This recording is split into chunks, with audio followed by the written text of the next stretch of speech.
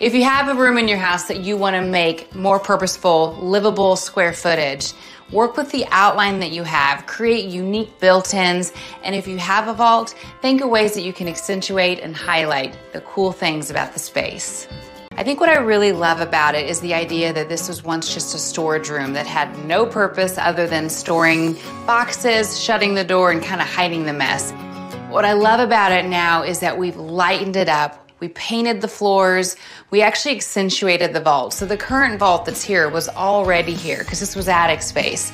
So what I wanted to do was just add a little more character in here, add the shiplap that we ended up staining and distressing, and then we added all these built-ins. All I did was work with the outline of the room, created a built-in little nook, these built-in desks, and this fun little reading nook back here in the corner. This house really came alive in this renovation. We got to play a part in restoring this home for this family. It was a really big honor for me and Chip. In designing the Zan's Master Suite, I really wanted to personalize the space to fit my client's Southwestern style. We achieved that distinctive look by keeping things clean but unique so it didn't feel too much like a theme. I love this master suite. We've got these brand new, beautiful wood windows in here. But one of the things I really wanted to focus on was this accent wall. We had the cedar wood trimmed down. We added some stucco in here. This wall just adds a lot of texture and dimension in this space. Another thing I really like about this room are these hanging pendants.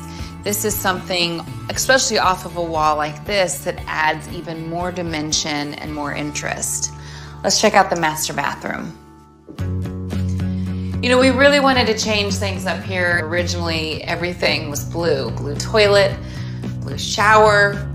We really wanted to lighten it up, update it. But on this vanity, I wanted to do something a little unique. I love these white oak cabinets. I love this really cool industrial hardware. But I think the coolest part about this is how this is elevated in the middle. So it's a practical countertop space, but there's also more storage.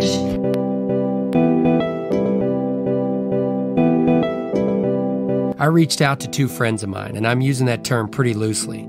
These were people I didn't know real well. I'd worked with them a little bit here and there. They were fairly comfortable financially. Not rich by any means, but they were the type of people that might have a little bit of money in the bank and might be interested in earning a better return than the 1% that the banks were loaning at the time. I took these two guys to lunch, and as sick as I was on the inside, and as much of a panic as I was in, I tried to keep the conversation all business. So look, I'm in a bit of a pickle, I explained.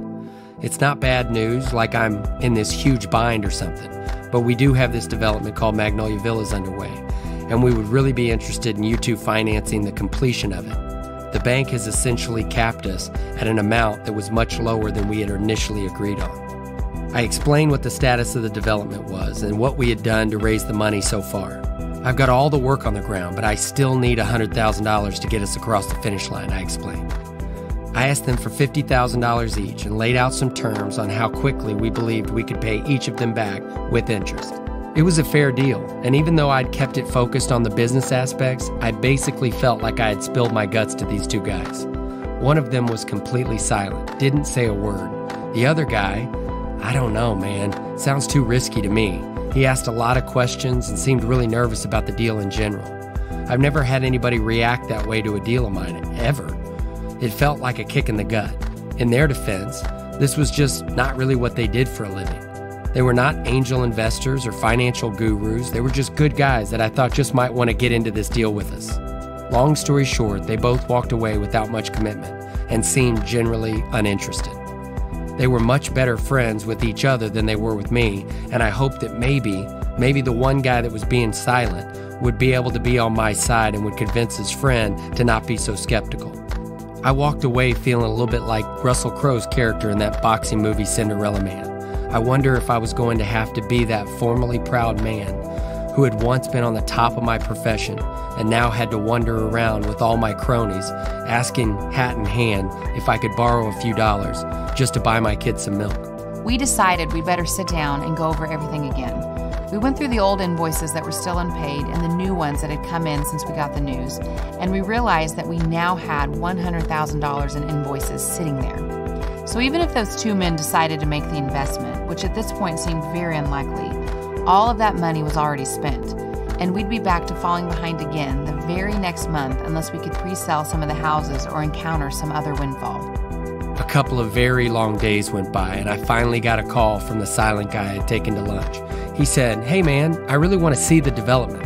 My wife and I want to meet you guys over there and maybe walk the properties, just get a better sense of exactly what you're talking about." So we met him over there on the site, and those two walked around just as calm as they could be. "This is beautiful," they said. "Wow, this is awesome," they said. "Wow, I was hoping you'd think that.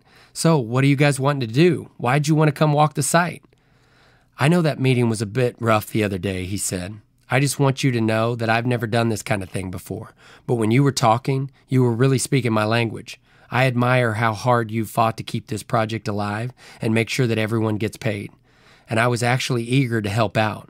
But I wasn't sure if it was just my heart talking, you know?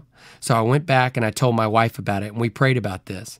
And well, we've decided that we're going to give you $100,000. I reminded him that I only felt comfortable with the $50,000 investment so that we could spread the risk out. "I know, but we prayed about it, and we just feel that this is the right thing to do. You're going to do great here. We need this kind of development in Waco, and we have no doubt you're going to sell all of these houses, and it will make a big difference to a lot of people. And if you don't, well, as I said, we've prayed about this, so we don't want you to worry even if you never pay us back. We've already imagined that. So if this doesn't work out like you hoped, just don't worry about it. We're already over it. We don't want this to be a bit awkward as far as our relationship is concerned." My knees almost gave out. It took everything in me not to break down right then and there. This wasn't like a best friend who would bend over backwards to bail you out of trouble. They were just acquaintances at the time. So for them to say something like that came as a complete shock. They had that $100,000 check with them, and they handed it to us right then and there. The two of us went home in absolute awe of what had just happened. Then we sat down and considered how best to use that money. There were a number of invoices that were due in 2 days, but for a moment we wondered if maybe we should invest the money in a quick flip house, something that might turn that money into $150,000 and give us some leeway to pay other bills. But that would mean putting some people off by 30 days or more, and that just didn't feel right to us. So what did we do? We both looked at each other and said, "Give it away." We didn't mean give it away in the sense of philanthropy, but in recognizing that this money wasn't ours, it was owed to others. So we sat down and wrote out $100,000 worth of checks. We were completely broke again within a week, but everybody got paid. Every bill was up to date. With that check, we were able to buy ourselves another month or so of time to get back on our feet. It's sad looking back, because even with that miracle, we still had our doubts.